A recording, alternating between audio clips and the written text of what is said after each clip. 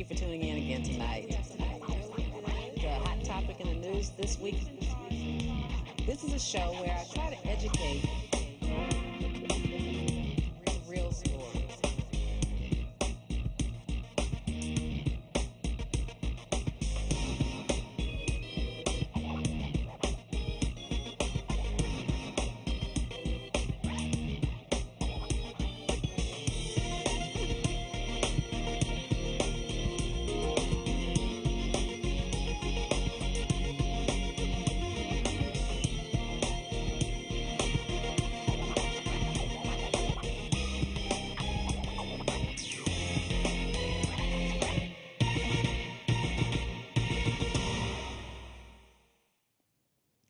Thank you for watching Truth and Justice with Vivian King. We have a different show for you tonight because I had one planned in which a female was going to tell her story of going to prison over and over again and how she finally caught a break with the Human Resources Department when she told them the truth about her past. She has a great job now and she wasn't able to come. Someone called in sick and she had to work a second shift. So as this is a live show, we're going to proceed anyway. Remember, this is a free speech show where we talk about the criminal justice system and we try to educate through story. Tonight, because our guest, who had a great story to tell, didn't make it, we're going to talk about a couple of topics in the news.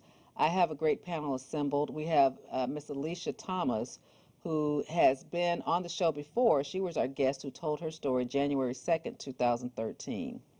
Her story will be on the internet within the next week on YouTube at Vivian King on my YouTube channel, and it's a great motivational story. I also have my dear friend Charlie Jones, who's agreed to be on the panel tonight and give us his perspective from the male perspective. Charlie's been arrested a few times, usually not in Texas, about things that he felt strongly about. And then we have a college graduate, ReNita Antoine, who'll give us the young person's perspective. So first of all, I have some good news. I had a federal case dismissed today, so I'm very happy about that. I want to share something with my viewers who are always complaining about court-appointed lawyers. I was actually court-appointed.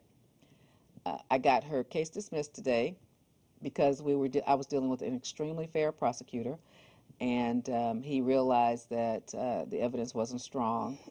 He was going to give her pretrial diversion, which is a program where they reset the case for a year. She had to pay restitution back, and basically they were going to dismiss the case after a year. But instead he decided I could never get her out on pretrial release. In the federal system, it's called a detention hearing when you're arrested, and if you can show that you have ties to the community, in the federal system they let you out on your own recognizance. This young lady was extradited here from Nevada, and she was brought here by the U.S. Marshals. And the pretrial services section to let you out on your own recognizance wants you or the person you live with to own the home. She didn't own a home, and no one in her family owned a home. Her sister, who's the most stable, lives in Nevada. She doesn't own a home, but she's been in the same apartment for about 5 years. She works, she has children, she has a husband. Her mother lives at the same apartment. So I couldn't get her out, so she's been in jail since October of 2012. So once the prosecutor found out she never got out, he felt bad. He said, you know, I think we had calculated the restitution to be about $1,800, and it was supposed to be a conspiracy to commit theft and fraud where people were being defrauded, and my client was a part of that scheme, and she was getting like a $200 fee every time she did this transaction.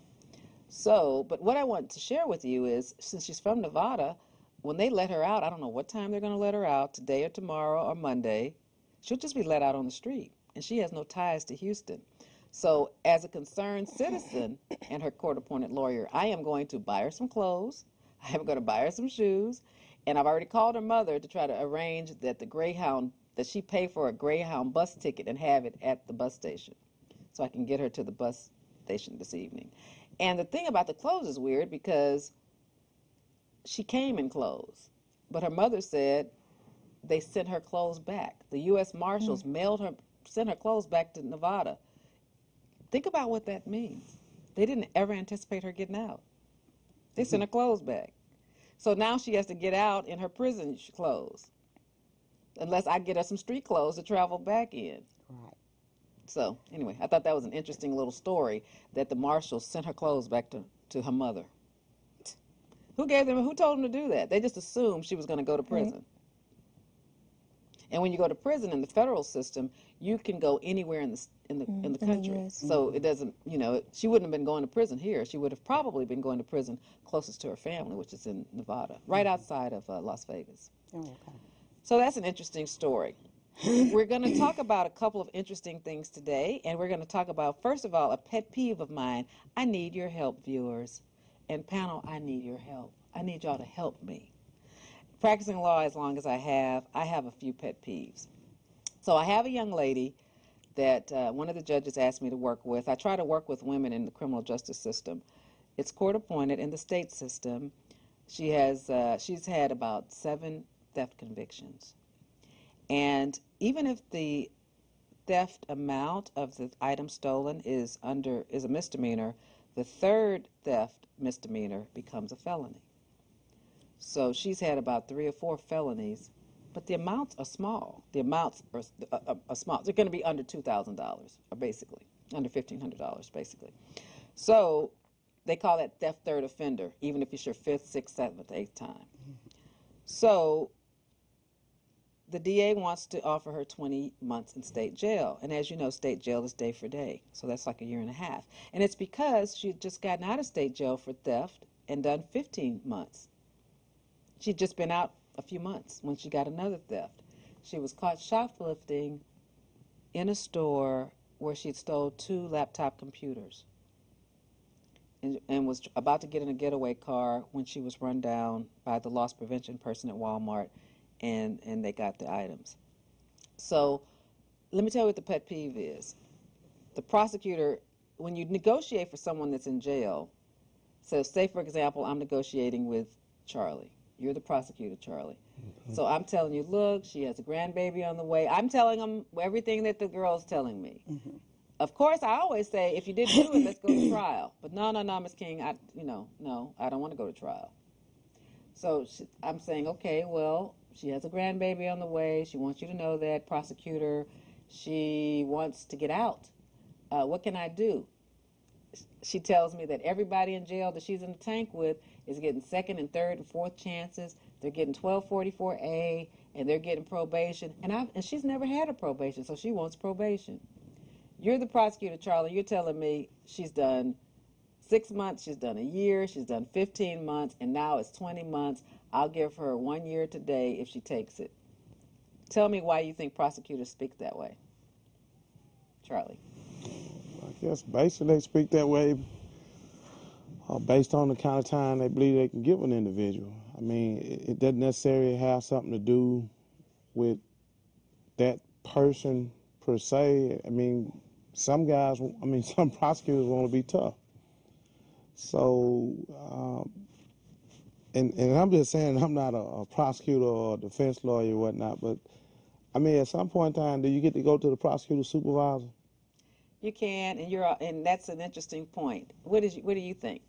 Well, my thing is, a lot of times, well, I've heard judges say this, oh, you back in my court again. Okay, so that kind of sets the standards for everybody, the DA, the prosecutor. Okay, look, she's been through here numerous times. Even the judge said it.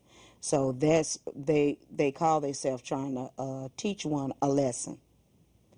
So You're that's exactly really, right. Yeah, that's really my point of view. So we're going to give her the maximum, we can offer. And the maximum in this case is 24 months.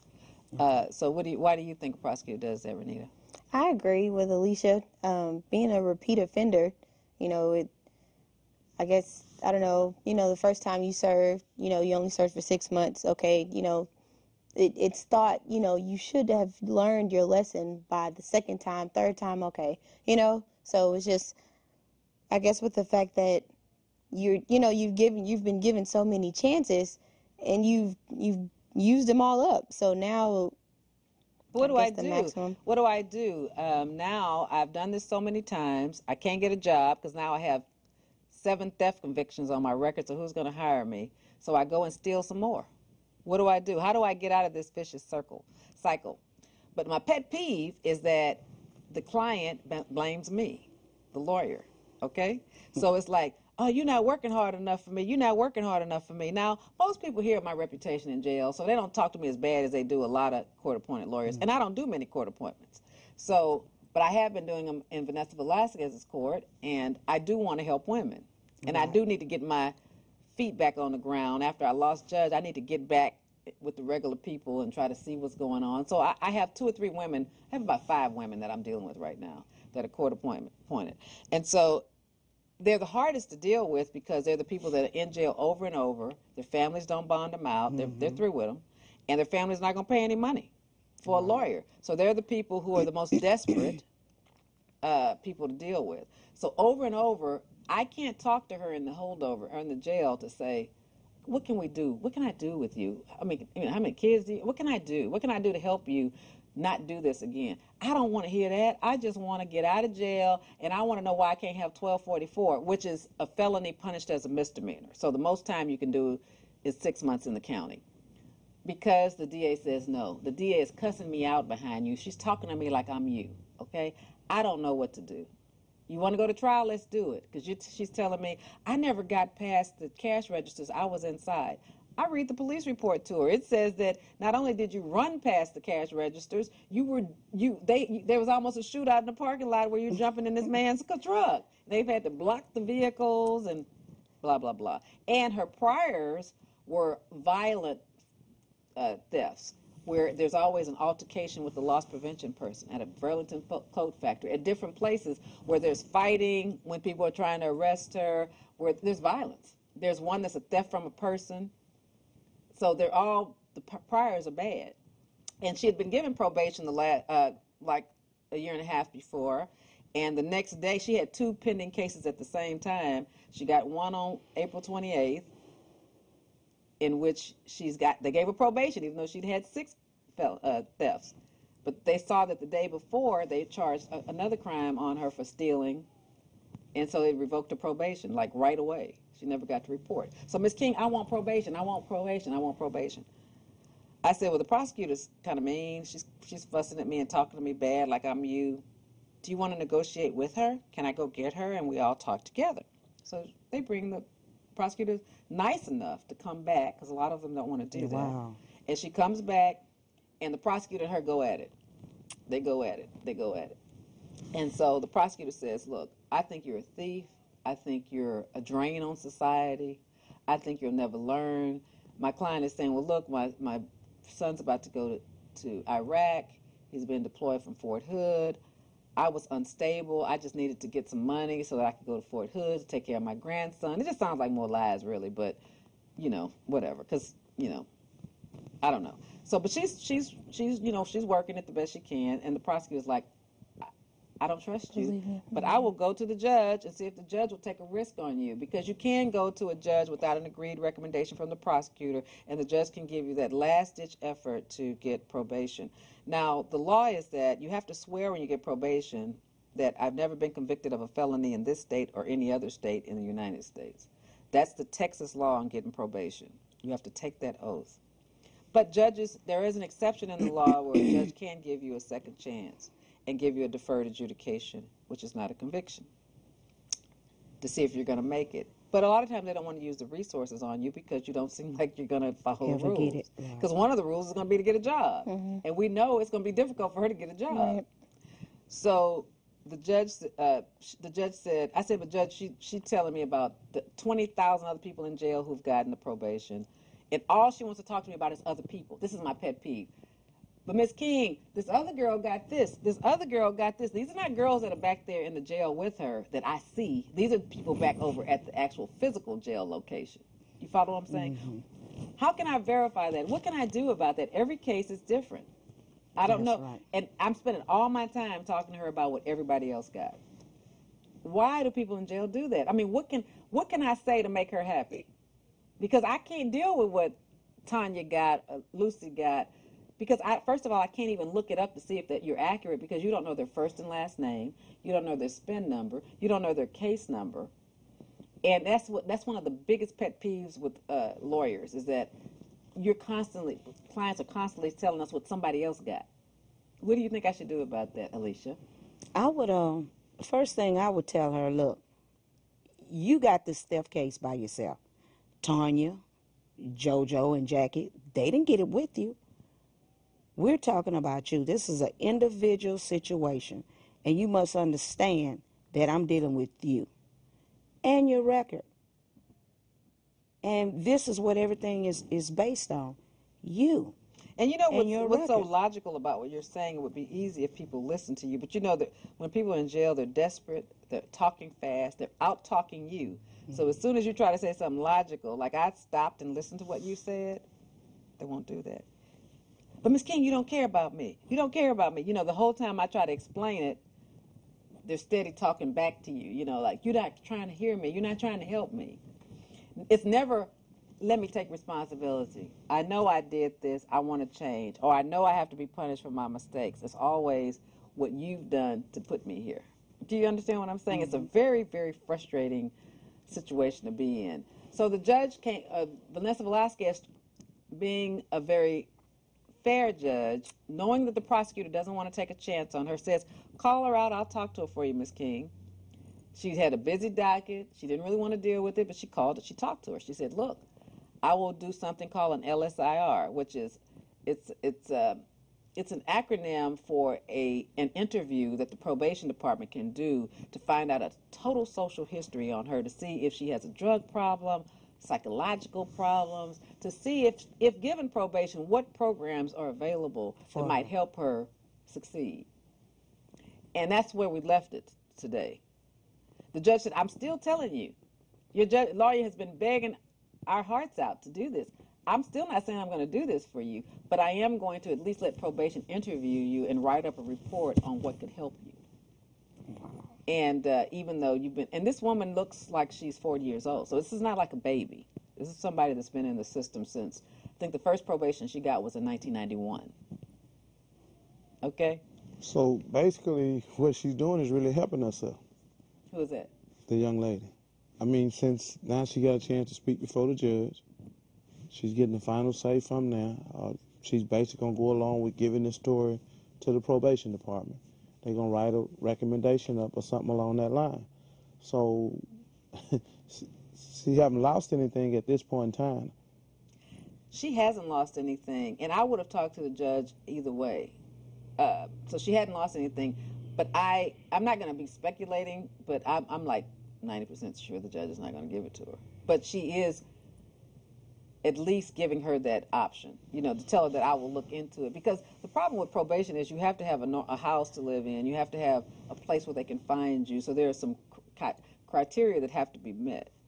And remember, the only person she'll tell us about is his son going to Iraq, and he lives in Fort Hood. You have to be in probation in Harris County. You can't be there. So it's not possible or possibly that she would tell to the probation department more information than she's given so far? It is possible, but don't you think that's not unfair for her lawyer to give them more information than she's given me? I agree. I mean, basically, she should be giving the lawyer what's necessary so that the lawyer can, you know, put something forth for her. But in her scenario, and I'm just saying in that particular scenario, she's basically gotten to the judge now. I mean, she said you wasn't helping her per se, but yet you're the one that actually getting her to the judge. So you're still helping her. But whether the judge do that or not, at some point in time, she's going to have to either say, hey, she going to trial or accept. Right. Oh, she doesn't want to go to trial. Yeah. You know, I'm a trial lawyer. I'm ready. Right. But she doesn't want to go to trial because she understands that it could be worse. Let's take a call. Caller, thank you for calling Truth and Justice with Vivian King. Hello there, Miss King. How you doing? Hey, Tracy. All right. I want to say hello to ReNita and Alicia and Charlie. Hi, Tracy. All right, now, Tracy. All I want to say, Miss King, I think I don't think you can do just be honest with her. And just tell us it don't look very promising for you. You know, some people could be helped, some people can't. You know, it's not too many lawyers that have the same heart that you have. You know, most likely they don't really care about their client, but you do. And I just said, well, look, you're a thief. You know, How about you tell that, Tracy? You know, you can't perform miracles.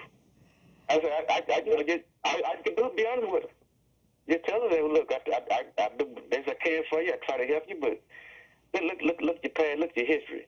If I get you off this case, even if you got acquitted off the case, within a month, she'll be back in that game for the same thing. You know, tell her she needs to get a job and work for a living like everybody else do. I agree, Tracy. I don't know what to tell her. I agree with you, baby. I agree. That's what I would tell. I'm not a lawyer. I'm not a lawyer. I don't intend to do it, but I don't pretend to be. But that's what I would tell her. Okay, Tracy, I appreciate it. Look, we're going to talk a little bit more about another topic, so call back if it's interesting to you, okay? Thank you, Tracy. All right, ReNita, you have an opinion on this? You know, when someone does something repetitively, it forms a habit. And I think maybe, you know, if they, like the old saying says, if it walk like a duck, talk like a duck, quack like a duck, it's a duck. And I think that, you know, it would take her to change the person who she is or who she allowed herself to become. So, yeah. Well, I'm just saying my frustration and pet peeve is that I always have to answer questions about what somebody else got, and I don't even know who that person is. What you don't understand is that's what she spends all of her time talking to me about. And I can't answer that question. Right. And it's real common when people are in jail and in a hopeless situation to talk about everybody else who saw their way out. Right. So I spend all my time saying, okay, well, maybe that person stole from their grandmother and their grandmother don't want to prosecute. So that's why they're giving them probation after they've been in jail 5 times. But like I said, Vanessa Velasquez is a very open-minded judge. She's willing to listen to both sides. And she saw how frustrated I was trying to advocate for her when it's kind of, my back is up against the wall. Because, you know, that's not a case that can be dismissed. It has to be tried. Right. And, you know, when you're stealing from stores, it's on video. Right. So all this is, you know, it's not anything that you can really fight against. Okay, let's change the subject. Let's talk about, we have one more call, and it's probably on that subject, and then we'll change the subject after this call. Thank you for calling. Hey, Ms. King. Hey. This is Danny Sneed. How are you doing? Hey, Danny, the encourager. How are you? I'm doing just fine. I want to say hello to your guest, and especially your special guest, my friend and which is my friend, Alicia. How you doing? Welcome out. All right. How are you today, Brother Danny? How you doing? Good. I was listening, and I want to get right to the point. Ms. King, one of the things I would suggest when you're talking to your clients is trying to find out what are the underlying issues. You're talking about shoplifting, you're talking about repetitive. Okay, I'm doing this, but why am I doing this? I'm not doing this to pay bills.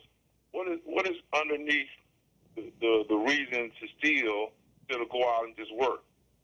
Because having a theft on your record doesn't prevent you from getting a job. Maybe getting a job at the place you stole from, but it doesn't keep you getting a job. That's all I wanted to add. Sometimes it's some underlying issues that if you were more informed that why we do things, you could approach it a little different than just the behavior. Okay. Thank you. I'll go see her over at the jail, and I'll find out why. I try, but trust me, all she wants to talk about is what somebody else got.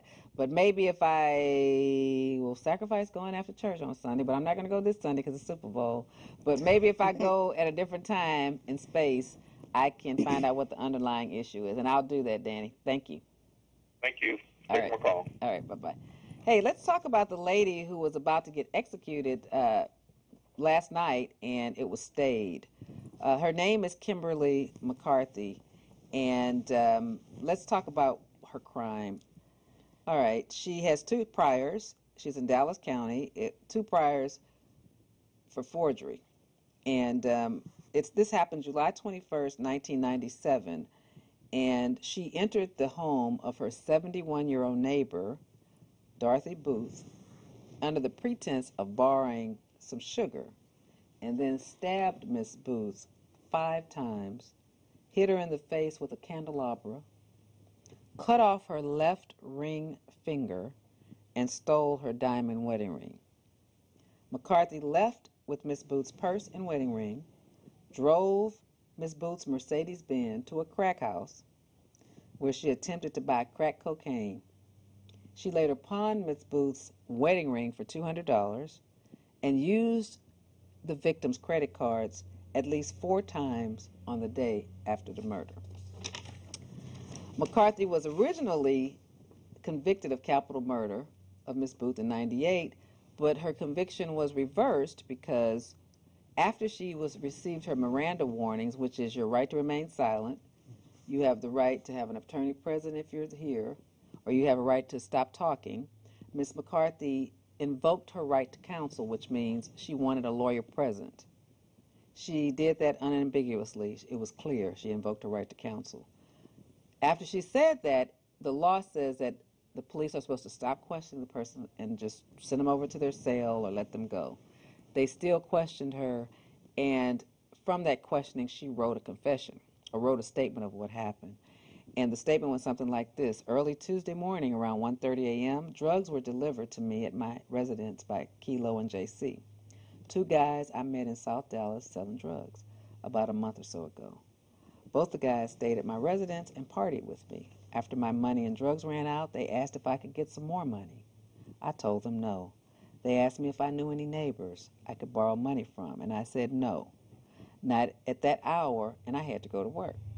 At that time, they began to verbally abuse and threaten to harm me if I didn't come up with some more money. I called my neighbor, Dorothy Booth. I'm not sure of the time, and I got no answer. I waited until she called me back. To make a long story short, she basically confesses to what happened. She makes it a little simpler, not as violent as the synopsis says. But because that statement was introduced into evidence, even though it should not have been, because remember, the judge is the gatekeeper of the law. The judge should not have let that in her trial, but the judge did. Because judges are elected and they're scared to follow the law. Mm-hmm. So the Court of Appeals reversed it, the conviction. She had another trial without that statement. Even though she had a trial without that statement again, she was still convicted and given the death penalty, for which she's on death row now. And last night she was supposed to be executed. So they say that in the punishment of when she got retried, they say that in addition to Booth's murder, McCarthy had also murdered 2 other elderly women. I don't know where they found this from, but this came out in the second trial. The first was Maggie Harding, an 82-year-old longtime friend of McCarthy's family, who had helped organize McCarthy's wedding and had let McCarthy store excess furniture at her home. Harding was stabbed several times in the face, chest, and abdomen, including 1 wound piercing her heart. She also suffered traumatic injuries to her face, including a broken jaw, crushed cheekbone, and bleeding on the brain. These wounds were consistent with being caused by a meat tenderizer found in the kitchen sink. Harding's purse was missing from her home.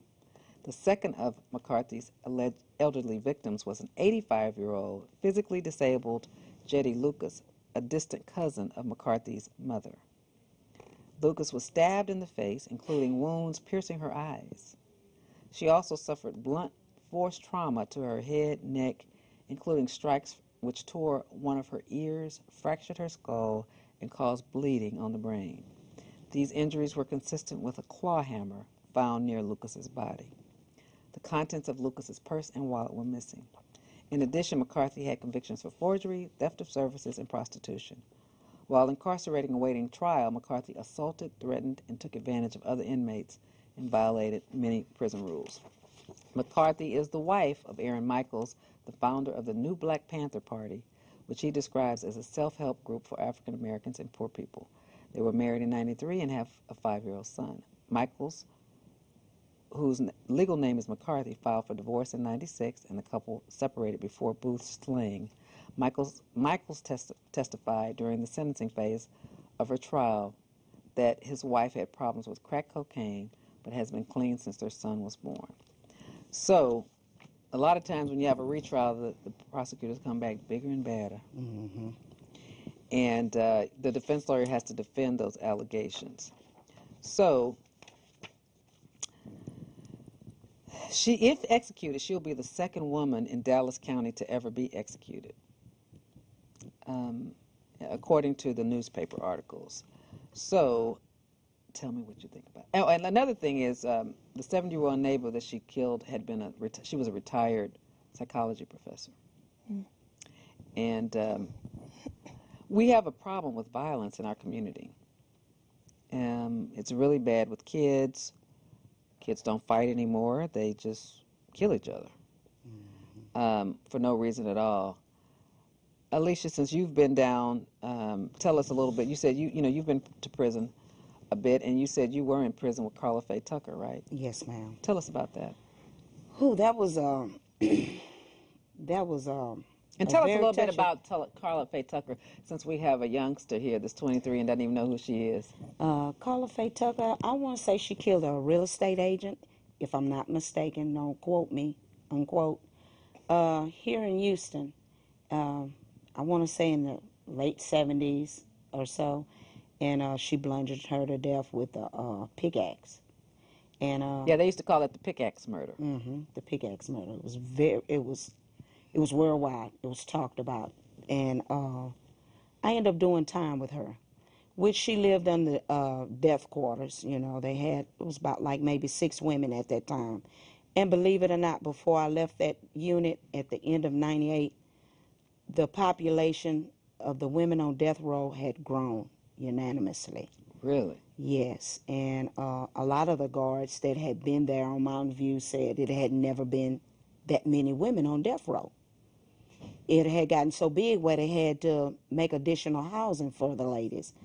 But anyway, make a long story short, I don't know Carla from here on the streets. I just met a warm, very heartwarming person.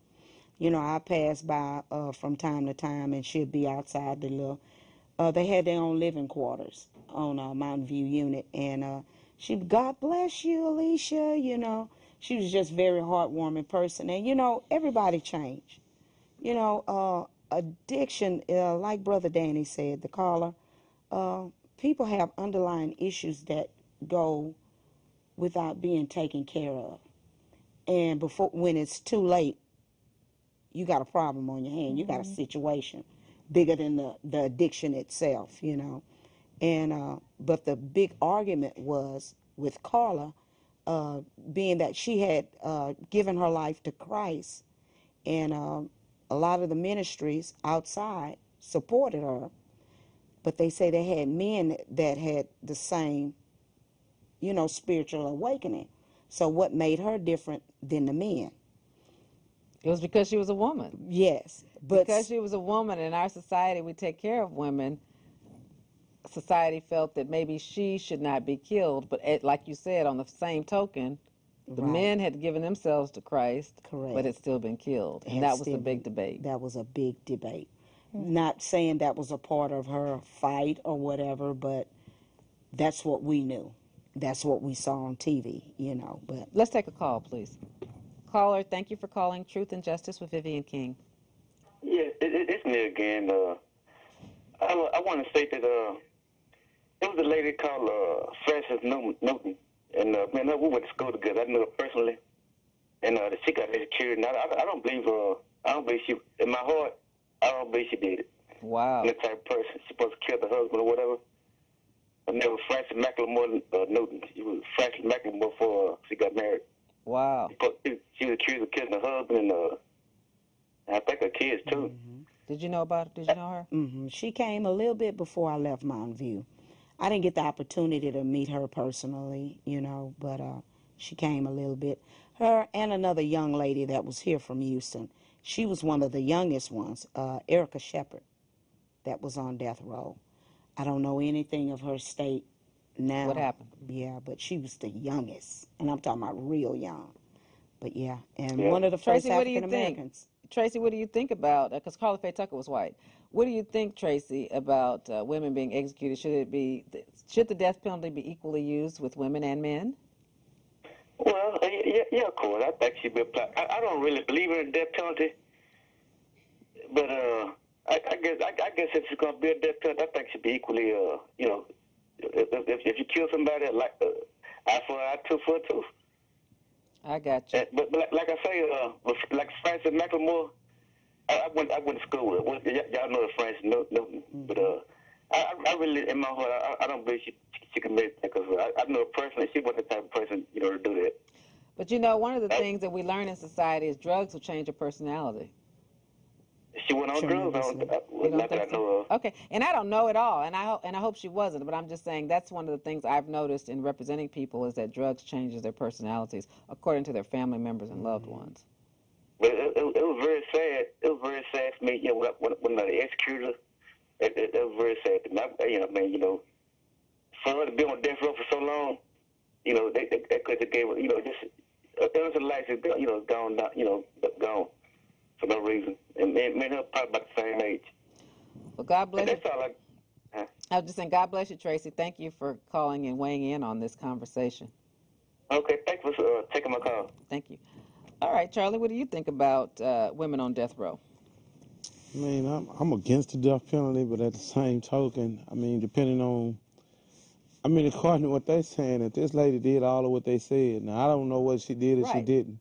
And then the other two that they talk about, it wasn't like she actually had a trial in those scenarios, or did she? It's my understanding that they were extraneous offenses, like unsolved murders that they solved with her. So all I this don't know the complete history. I just got this write-up because I was going to be on the radio last night about this show. So I believe that that's what came up. A lot of times in capital murders, the reason why the district attorney's office will choose to seek the death penalty is because when they investigate this person, there's a lot of other offenses that they've committed that makes them just a threat to society, a continuing threat to society. That's what they have to determine. And so a lot of times people come out of the woodwork when you get arrested and say, you know, kind of like Crime Stoppers. Right. They did this, and when they investigate it, they don't charge them for all these other things. They just use that in the punishment phase. Because in the punishment phase, after being convicted, all bets are off. You can throw everything at the person but the kitchen sink and the kitchen sink. So, and you can throw it all in there. Speculation, whatever people want to come say about you. I mean, to prove these cases in the punishment phase, you still have to have the police officers, the coroner. I mean, it's like it's the other part of the trial. And you can still, as a defense lawyer, investigate and defend that person like it didn't happen. And the jury decides. Trying to answer the questions, are they a continuing threat to society? That's the question they're answering in punishment. If they don't believe it, they should say no, which spares your life. You get the life. But if they say yes, that's one of the three questions they have to answer that'll lead you to the death row. You don't actually get the death penalty. The jury answers three questions. Okay? Let me take a call. Caller, you're on. Yes. I was calling. I was watching your show.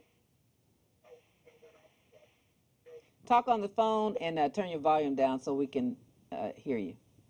Yes, ma'am. I'm a minister here in Houston, and I work with homeless people. And my thing is, I personally, Ms. King, don't believe in the death penalty, period, because you have a lot of people, and I watch a lot of news, right, that have been exonerated, and later on, years and years after they have spent a lot of time, they get exonerated because of DNA evidence and so forth. But I was incarcerated about 12 years ago, and I had an 8-year sentence. And they sent me to a unit, and the first thing I saw when I went in there was this big sign that said death row. And I'm like, I only have 8 years for a crime that I did commit. And I got 8 years, and they sent me to this unit with death row on there. And when I went in for classification, the warden said, why did they send you here? I said, I have no idea.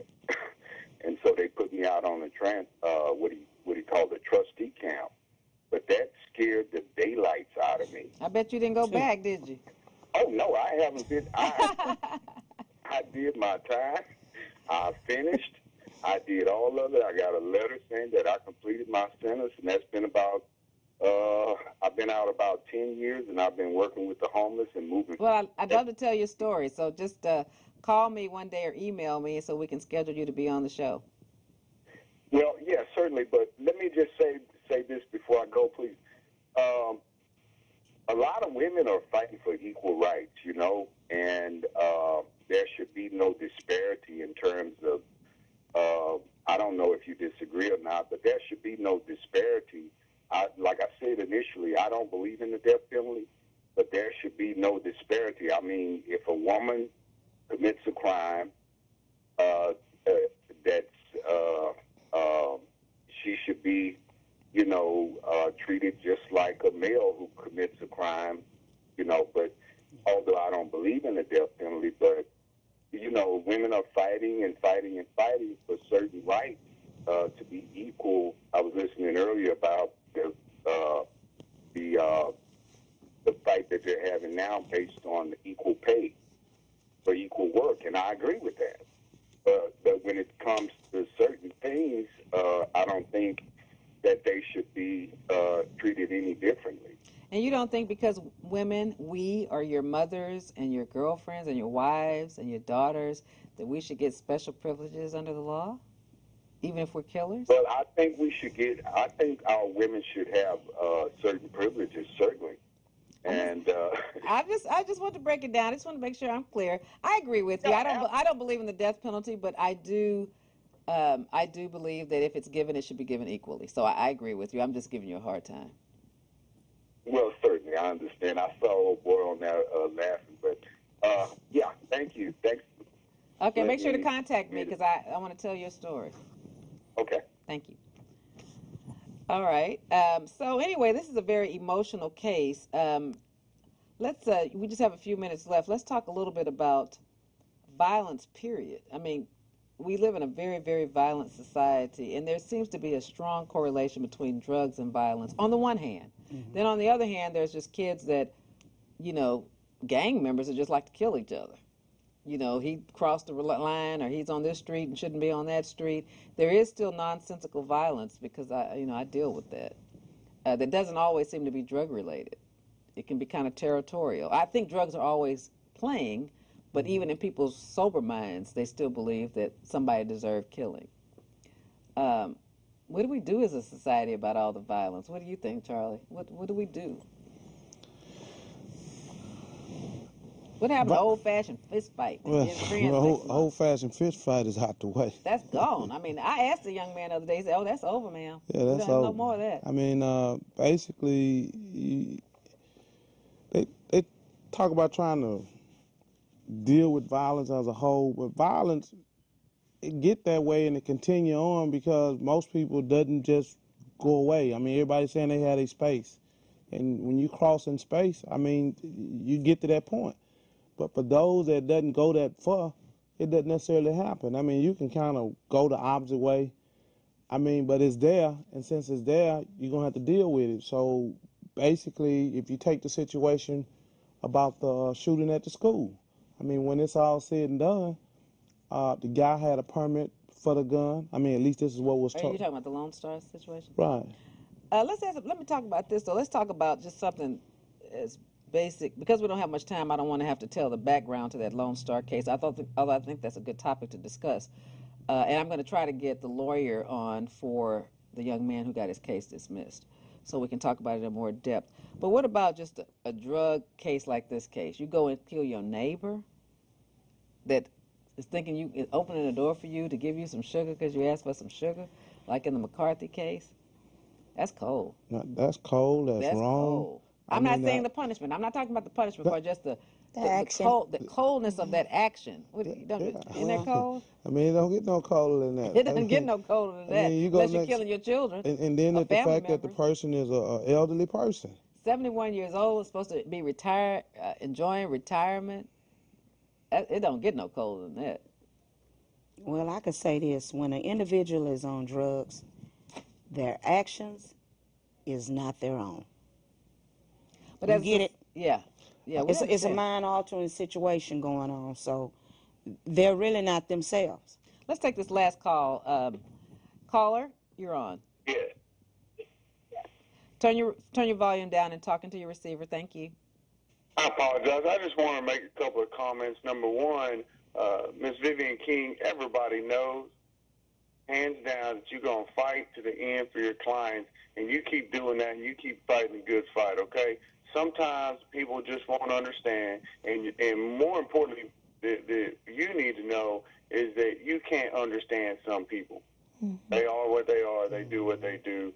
But you fight for them regardless because you believe in your heart in in doing your part.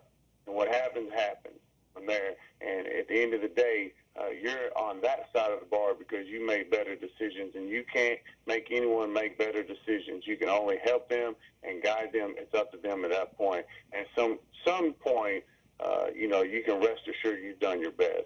The second point I want to make, or a statement I want to make, is that as far as the case with McCarthy up in Dallas, there are a lot of issues, and one of the things that I hear a lot of people say is that, oh my gosh, they're appealing again, and what's the point of this? It just keeps going on and on. Listen, we're talking about killing someone, whether it's justified or not, whether it's the state doing it or someone else. When the state of Texas executes a death row inmate, it is murder. It is killing someone else and taking a human life. What is the rush? If there is any possible area that needs to be litigated, what is the rush? And my position is take all the time you need, okay? Take all the time you need. And I think in this case, there were a lot of issues beyond what you've already spoken about. Personally, I have my own opinion about the death penalty. But you know what? My opinion about the death penalty in no way reflects my opinion about the crimes that put people on death row. Those are two separate opinions, two separate feelings, and two separate discussions. And a lot of times people want to paint it black and white and say, well, if you're against the death penalty, then you're condoning the behavior that got people to death row. And that is absolutely a false premise. And it's got no room in the discussion of whether or not the death penalty should exist in the United States of America going forward. And those are my comments about that. Keep up the good fight. Thanks for everybody for being there, and I enjoy watching your show. Thanks for what you do. God bless you all. God bless you, I'll too. hang up. Thank you, sweetheart. Thank you for your comments. And thank you. I needed that word of encouragement because I got a case dismissed in federal court today, but then there's that lady that's still thinking it's my fault. So thank you. I'll be fighting a good fight. Yeah, and I think the thing in society, and like the caller said, what's the rush? Now we have life without parole. So even if her sentence was commuted, it would be life without parole. Although it might be what the law was back then, which was life was not life without parole. So I'm not sure. I'm really not sure about that, because back in '98 it was not life without parole. We didn't have that. So what is the rush? Because she'll be there until she dies, one way or another. And as the caller said, when the state kills you, it's a homicide. Yeah. It's murder either way. It's like murder for murder. It's murder for murder. So it's like, are we going to just stop paying for it? I mean, we're going to pay for somebody on death row either way, so she might as well stay out of society. And apparently she hadn't killed anybody in prison. And a lot of people have revelations, like you said, like Carla, Faye, they find God. So maybe we shouldn't rush to judgment. But the prosecutors in Dallas County have a different way of thinking. The prosecutor there he asked the judge, the new prosecutor there that has only been there since '06, Mr. Watkins, asked the judge of the court, which is not going to be the same judge that was there, to let's stay the execution, change the date. Her new execution date is April 3rd, and let's review it one more time with fresh eyes, new prosecutors, some more defense lawyers. Let's look at it one more time to see if any mistakes were made or if there's a way that we can. I think they're trying to commute it to a life sentence.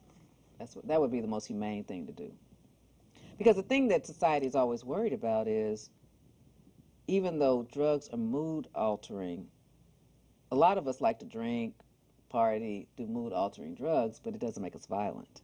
Right. And some people have more courage to do violence when they're on mood altering drugs, and they've chosen to ingest the drug.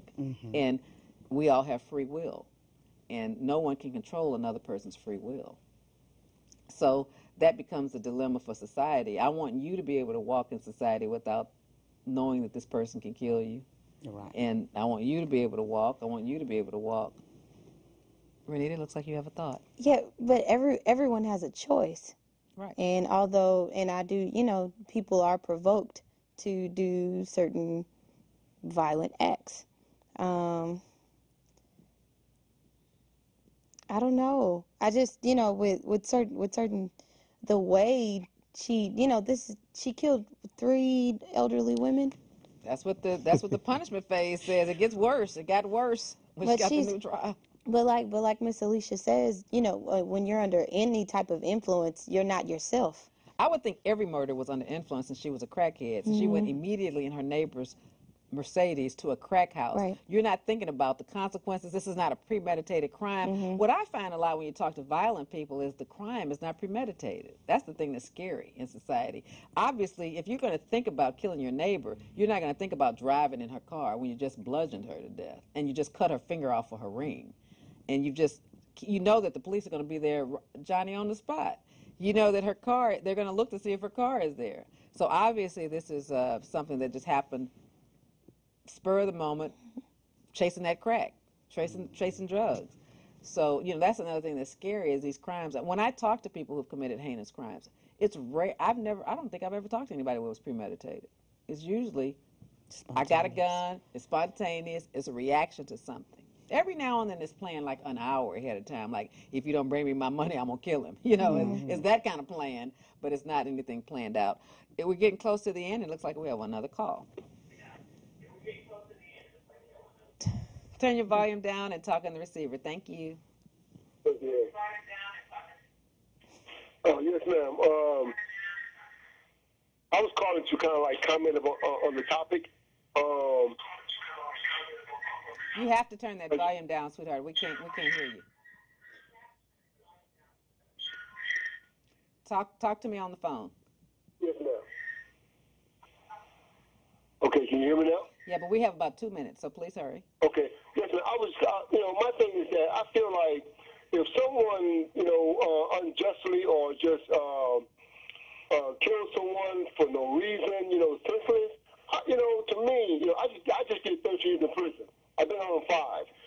But I just don't feel like, you take someone's life like that, I think that you should give a life. You know what I'm saying? Because there's nothing to bring back the life that you took. And, and I heard you say something about being humane. But what was so humane about this lady taking those 3 people's lives like that? It's awful. I agree with you. It's awful. It's awful. In our society, the way it was founded and what we learned is that we should be more humane. I mean, that's the way it was originally written. The Supreme Court cases said that. I mean humane in that she's in prison and can't hurt anybody. There's nothing humane about prison, as far as I see. And even death row. I mean, Alicia's been to prison. There's nothing humane about. You've been to prison. There's nothing humane about prison, especially death row. With death row, they're treated differently. So I'm not saying anything other than I think that she should be out of society. I do not condone violence at all. If I would have become a judge, that would have been my pet peeve. Would have been violence. I do not. I mean, violence. I don't stand for violence. I don't like violence. I was raised around violence. I hate violence. I abhor violence. So I think people should have a right to be able to live their lives without someone else killing them or beating them up or shooting them or stabbing them. That's a no-no. We've got to live in this big world together, and we cannot be violent on another person. So I do understand your position on thinking it should be a life for life. I do understand your position, and I can participate in the death penalty. I would, if I was king of this world, I wouldn't have death penalty. I would have life without parole. But I respect our judicial system, and I definitely work within I represent people on death row. I do understand it. Yes, sir. And I've talked to many victims, so I do understand how devastated people are when they've had a loved one that's been murdered senselessly. Like you said, for no reason at all, without there being an ongoing beef, just going next door to take an old lady's life, that's just senseless. Man, it's not right, It's wrong. It's even not, even people that that run to the movie theater and things like that, that's senseless. It's crazy. So I don't think that we should waste our time and money, talking about the law with these people. I mean, that's right. it. Come on, I understand your position. I just kind of wanted to talk about, since it's a current event and my guest didn't show up, why we should talk about if women should be treated the same on death row. Thank you for watching. Keep watching, and you're welcome to call me later or email me and be on the show and tell your story. All right, thank you. Thank you. Bye-bye. All right, let's wrap it up. My director's saying we have 4 minutes, so let's kind of close out. Charlie, I'm going to start with you. Do you have any closing comments? You can look at me or you can look at the camera and just tell me what you think about our discussion tonight. Our discussion is great tonight, and basically the DA took charge in this case that we're talking about. And from that point, he said, hey, let's review it again. So, I mean, what's the rush? I agree. ReNita, what comments do you have to make about McCarthy getting a stay of execution? Her new date is April 3rd. The DA looking at it again, and or the treatment, the disparity, if there is one, between men and women. I think the underlying, I guess, gratitude goes to the justice system. The fact that the judge, as well as the DA, decided to give someone another chance, in your case with the lady that you're working with now, and as well as the lady on death row. So the fact, that they are, looking at it and giving, really trying to make sure that this is a solid decision that they're about to make, and, because they have someone's life in their hand. And as far as women on death row, like the caller stated, I don't, we fought so long to be equal to men. So, if you want to act as the baddest, then you play with the baddest, and you go down like the baddest. Right, you go down with the baddest. So I don't think that there should be a division between a man or a woman. If you committed the crime, then you must pay the time. All right, we're going to close out with you, Alicia. My opinion is, like the caller stated, I have two different emotions as far as the death penalty is concerned, and as far as the crime, the violence. I hate violence myself. I didn't grow up around it, but I put myself in the streets with it, and I hate it. Those crimes she committed, we don't know what state of mind she was in, but on two aspects, I see that two different situations here that we've discussed, Ms. King. These two ladies are being given a chance. One, your client. I'm going to state this. Back in the days, there was no talking to the judge nor the prosecutor. I was blown when you said, that the lady was able to discuss her theft situation with the prosecutor. Yeah, I wanted her, you going to cry to me? Debate to her so we can all have this out together. But I think it's a beautiful thing that the prosecutor went and talked to her. They don't have to do that. And that's right. That's what I'm saying. Back in the days, you didn't have any of that. Mm-hmm. You was going to deal with your lawyer. That's it, and that's all. And I just want to push you up. And I talked to the judge in the back, and the judge said, Miss King, you want me to talk to her for you? I'll tell her. I'll give her one more chance for me to look at whether she could get probation. Okay. So that's a lot of pressure. And then my girl, I got a case dismissed, and I'm going to put her on the bus to Nevada. So I feel good about that. Well, I just want to push you up, on that, because that's a plus. Mm-hmm. Because, we could all be stereotypical in life. In the old way, court-appointed lawyers, we've always stated they're not for you. But from your point of view, I say you for the people. That's right. And my little girl in Nevada, I'm about to go buy some clothes. Go do your thing. And I'm going to get her, she wears size 8, I wear 7.5. I'm going to see if she can squeeze in some of my big 7.5. That's right. But I'm gonna send her home looking cute. Cool. Okay. All right. Thank you for watching Truth and Justice with Vivian King. Hopefully you'll tune in next week where we talk about some current events, current affairs. Someone will tell their crime story. And if not, we'll just talk about current events again. Hopefully we can talk about the Lone Star shooting and the young man that was falsely accused and he was released. That's the topic that I want to discuss next week. So thank you for calling. Make sure to look at the credits at the end. If you have a story you want to tell, call me, email me. I want to tell your story. Thank you. Thank you for tuning in again. Tonight we have something really good, a hot topic in the news this week. We've been charged with crime. This is a show where I try to educate